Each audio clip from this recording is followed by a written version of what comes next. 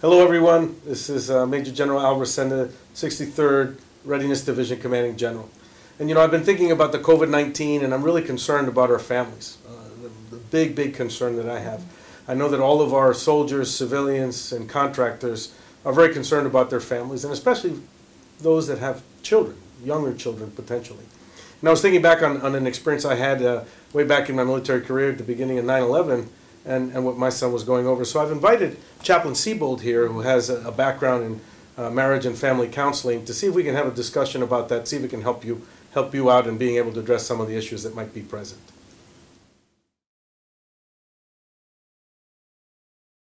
Today, because there was something that was on my mind, and you and I had talked about it in the hallway.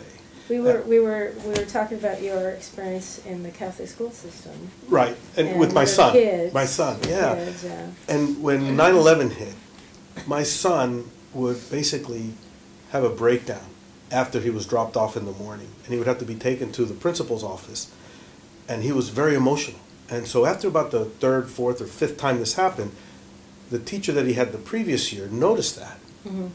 And she approached the teacher and she says, I don't know what's going on with him, and he's just having a breakdown, blah blah blah. And and the teacher that had him the year before said, I know exactly what's going on. So she called me and she says, Mr. Rosende, have you talked to your son about what it means to be in the Army and what's going on with 9/11?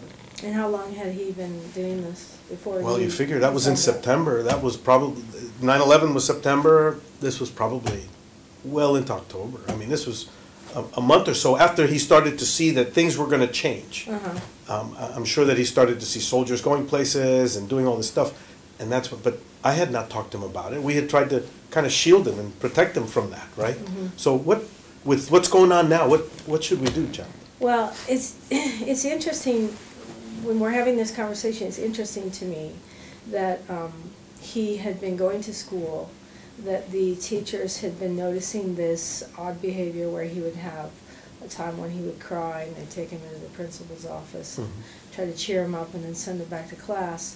And then finally the teacher called you up pretty far into this, right, and lets you know that your son's doing this and that you weren't really aware of it. That's really interesting because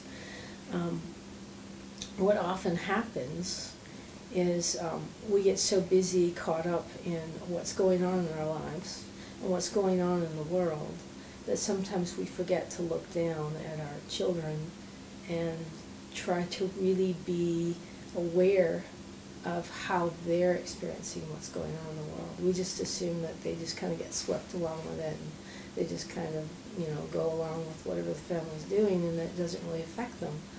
But it does. And I think one of the I don't know if it's a fear or if it's a uncertainty with us on how to talk to children or how to get children to express how they're feeling, especially the really young children, that we kind of ignore it and we don't approach it. But little children go through times of grief just like adults. They just express it differently. They go through times of being really afraid.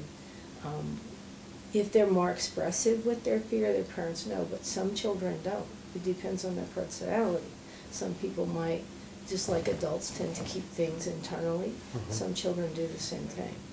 And so unless you have this conversation with your children, some of them won't necessarily express how they're feeling unless you really sit down with them and give them that time and attention that they need. And I think what's also interesting is sometimes children, and I have met adults as well, that you have to wait.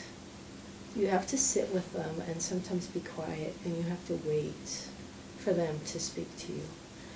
I know earlier we were having a conversation about a situation where I was working with a child that was about 3 years old, and this child had just lost, she just lost her father in a motorcycle accident.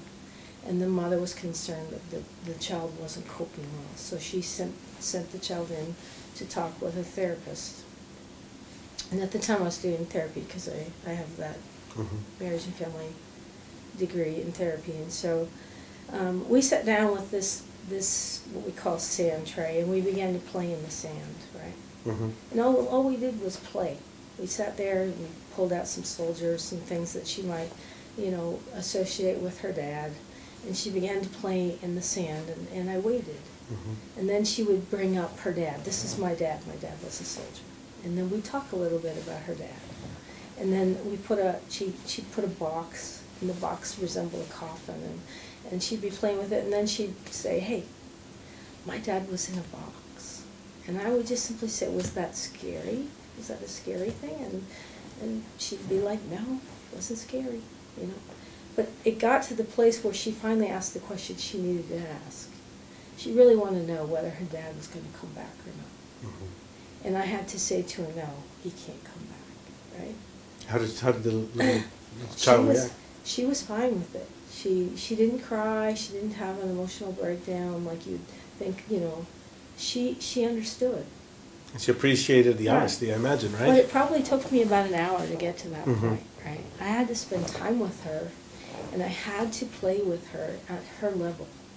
I had to get down on her level and play with her and talk to her in a language that she understood. Right? If you know, I find it easy to talk to my sons now because they're right. in their 20s and adults and post-college. Right.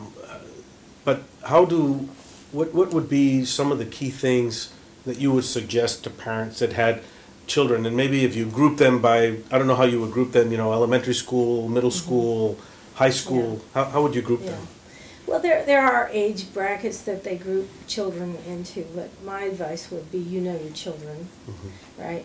Obviously, if your child is really young, that you're going to have to communicate with that child probably in drawings or playing with mm-hmm. the child. Like you described this one with the child. Just like I described with little army soldiers, or sometimes kids have like doctor, nurse stuff. Right.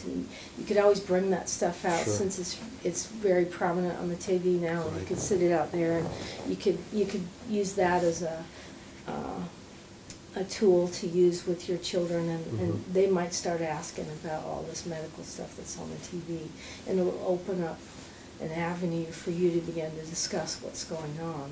But you have to really want to sit down and focus on your kids. And the young ones, obviously, they're going to either draw pictures or they're going to use some kind of play, you know, mm-hmm. a little doll, or maybe the doll will be lying down, and they'll do what they see on TV, sure. and you might ask them, you know, what does that mean to you? Right. Or what do you think's happening here? You know, I have a question because you probably know me a little bit by now, and you know that I can be impatient. Yes. And you didn't have to you didn't have to answer so honestly. But what techniques would you advise for parents that are dealing with young children where they have to demonstrate that patience to let that kind of question come out, like the one that you described with the child, where, you know, and then you kind of help lead them into a way, but you have to step back. So how would you help us do that? Well, when they're really young, you really need to wait, because they will, it takes them a long time to process when they're little, right? Mm-hmm. So when they're playing, they're processing all of this, right? Mm-hmm. And they're thinking, and you'll see them play, and then all of a sudden they'll just pop up and ask a question. I had a nephew who was, I don't remember how old, maybe 4 or 5 years old, but mm-hmm. He was struggling with the concept of his parents dying, mm-hmm. right?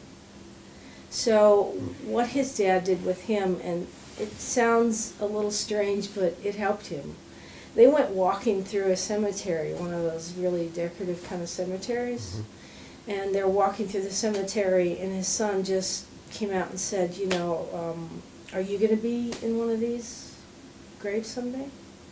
And he's like, yep, probably.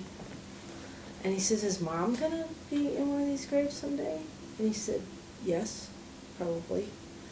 And then he said, well, will I be here someday? He said, yes, more than likely. He's like, oh, okay. That was enough? And they walked through the rest of the cemetery, and that was enough. Oh. Sometimes all it takes is for you to be honest. We often want to shelter our children and hide things from them, but that isn't often the best process because they know something's going on. Right. They know that they're not going to school. They know that they can't see their friends and play with their friends like they used to. They know they can't go visit grandma and grandpa when maybe they had a visit scheduled. Right. They know something's wrong. So by you not really sitting down and sharing with them, and you let them tell you how far they need to go. You don't for some young children, you don't need to spell out the entire process. Right. You only go as far as they lead you, as far as they feel like they need to go. The older children, you can go much farther with them. Sure. But they know something's going on, and to help them out, like your son, he probably would have coped better if someone had sat down with him and reassured him what was going on, and this is what's going to happen, and given him maybe a timeline. Now, young children, they don't understand time. Right. But older children do. Right. So if they could get a better perspective on what's going on, and then I think what is really helpful is the parents to kind of lift that burden, because some children carry this. Yes, they do, don't they? Even though we don't think they do, they carry it. I remember when I was young, it was the nuclear scare, right? We were all going to die from a nuclear holocaust, and at school they'd make us hide under our desks, and that was kind of scary for you, right? Sure. And I remember a time when I was carrying this. I was carrying it as a child. I was worried for the world. And my father noticed that I was carrying this burden, and he asked me one day, he said, "What are you so down and upset? What's so heavy on you?" And I shared with him that I was afraid, I was fearful, and I was worried about the world. And he basically said to me, "You know what? You let me carry that for you. I'll carry that for you. You can just hand it over to me, and I'll carry it for you." And for some reason, and it's totally illogical, and you think there's no possible way in my adult mind today thinking my dad could actually keep me safe from the nuclear holocaust. But at that point in my life, I knew my dad would protect me. And I was able to lift that burden off my shoulders, hand it to my father, and I went off and played. Sure. And I knew I'd be okay. And sometimes I think maybe that's what they need. They need to know that you're going to be there for them. Roger that. Really important. Yeah. Well, thanks, Chaplain. Thank you for your time. Something that we want to make sure that we're talking to our soldiers, our civilians, and our contractors, and their families, because I tell you, that's the number one thing that we are all concerned about is our families. Yeah. Thanks again, Chaplain. You're welcome.